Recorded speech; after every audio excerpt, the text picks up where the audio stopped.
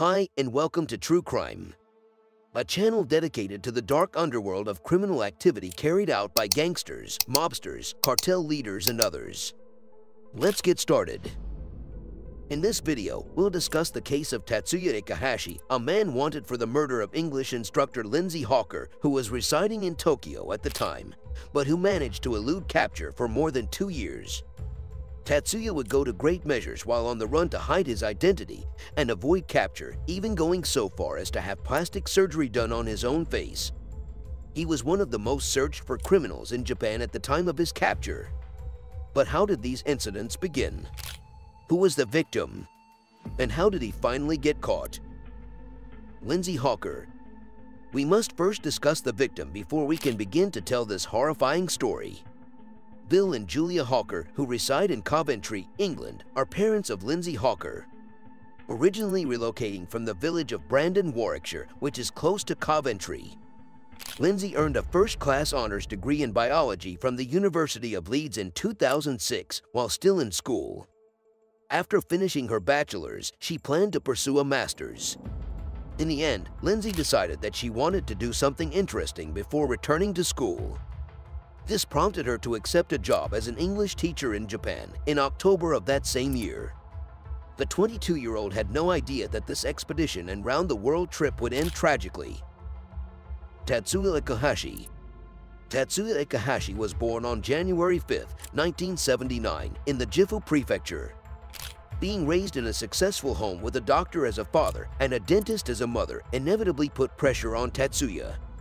Tatsuya ultimately fell short of both his family's and his own expectations when he was growing up, slipping on tests that would advance his career. Tatsuya finally found his footing with a 2005 horticulture degree from Chiba University. Tatsuya graduated at this time when he was already 26 years old. Whether he decided not to look for a job or actually had problems keeping a job, Tatsuya sadly had no luck in that department. Tatsuya eventually relied on a monthly allowance from his family of 100,000 yen. That was approximately equivalent to $700 at the time. Tatsuya is an introvert with an addiction to physical fitness, according to the authorities. He rode about 25 kilometers a day and routinely went to the gym. Police would later observe that he enjoyed reading violent manga, which some would argue contributed to the incident. Do you think it offers any insight into Tatsuya Ichihashi's thoughts given this kind of background? Do you believe it had an impact on his behavior? How, if at all? Please share your concerns in the comments section below. Their first meeting. On March 20, 2007, Lindsay was returning home from work on her bike when she met Tatsuya.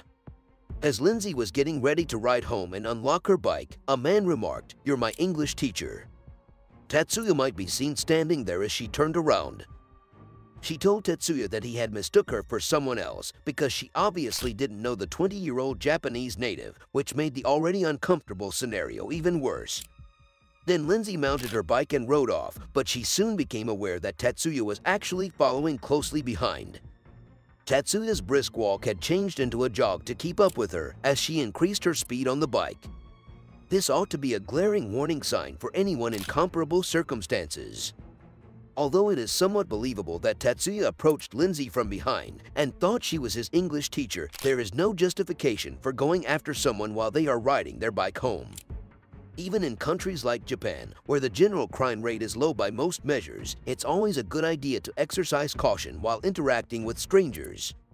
Tatsuya requested Lindsay for a glass of water when he arrived in front of her flat. Lindsay, being the compassionate person that she was, felt awful for him and consented to let him in for a glass of water. But not before revealing to him that she and her 2 roommates lived in the same apartment. Lindsay was a wise young lady, and she did this to set limits as well as inform her roommates about Tatsuya's presence. Tatsuya offered to give Lindsay private English lessons for a nice price while they were inside, but Lindsay eventually declined the offer. Tatsuya sketched an image of Lindsay on a scrap of paper before he left, signing it with his name, phone number, and email address in the hopes that she might get in touch with him later. When Lindsay gave the proposal, another thought, she felt that Tatsuya had improved upon his earlier portrayal of himself. She ultimately made the decision to accept his offer, and the two agreed to meet up for an English lesson 4 days later. The incident. Tatsuya and Lindsay first met while waiting in queue for their drinks at a cafe where they had their lesson.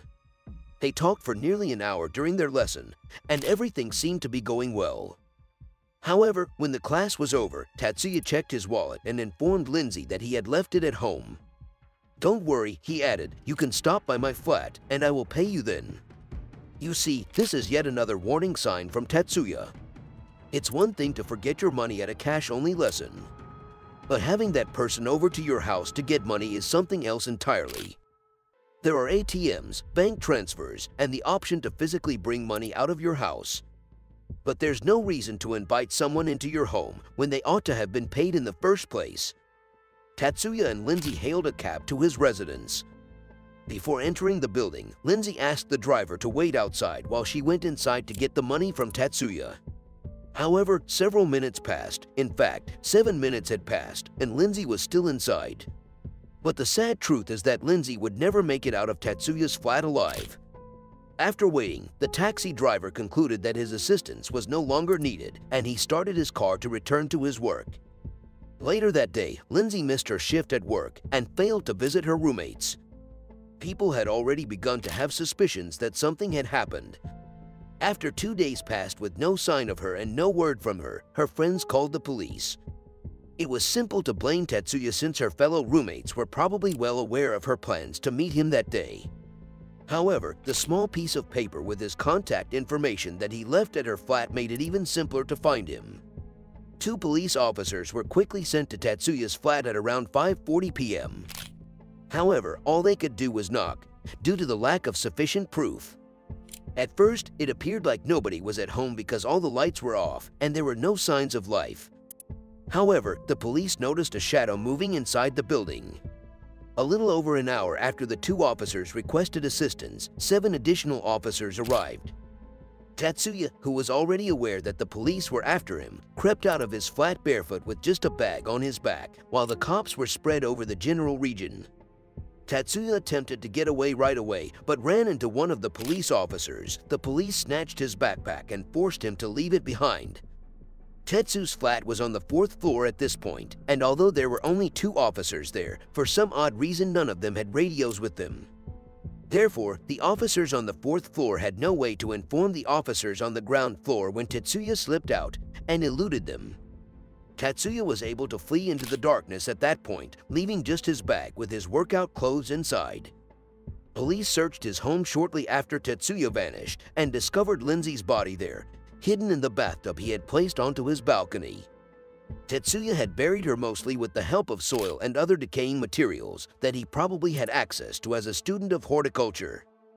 Lindsay's body was found to be bound and gagged during an inspection, and given the bruises all over her face and upper body, it was obvious that something terrible had happened. Along with the body, Tatsuya's room was covered in Lindsay's belongings, with no apparent attempt to conceal them. Tatsuya's attempt to conceal the body but not Lindsay's belongings shows that he didn't have a very clear strategy for this, and the fact that he left his contact information with her and her roommates further suggests that the crime may not have been fully planned.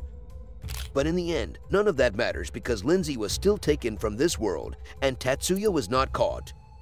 Further research revealed that Tatsuya kept several wigs in his flat for reasons that are yet unknown. When conducting their search, the police would take this into account, and in addition to posting regular photos of Tatsuya, they would also post Photoshop images of him wearing wigs, just in case he was using this method of disguising.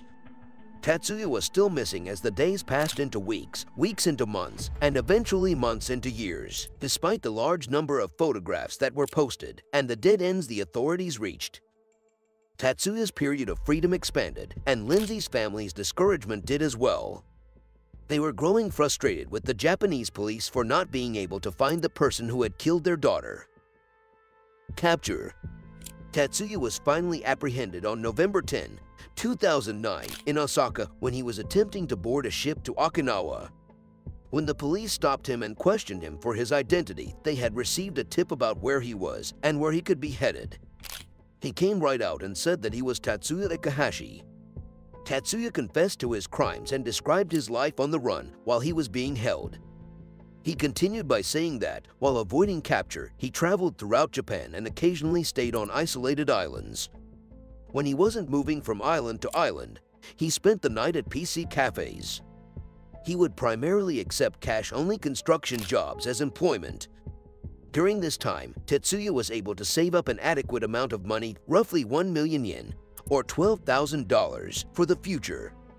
But because the Japanese police are still looking for him, Tatsuya understood he would have to modify more than simply as close in its locations, even going so far as to increase the first incentive money from 1 million yen to 10 million yen.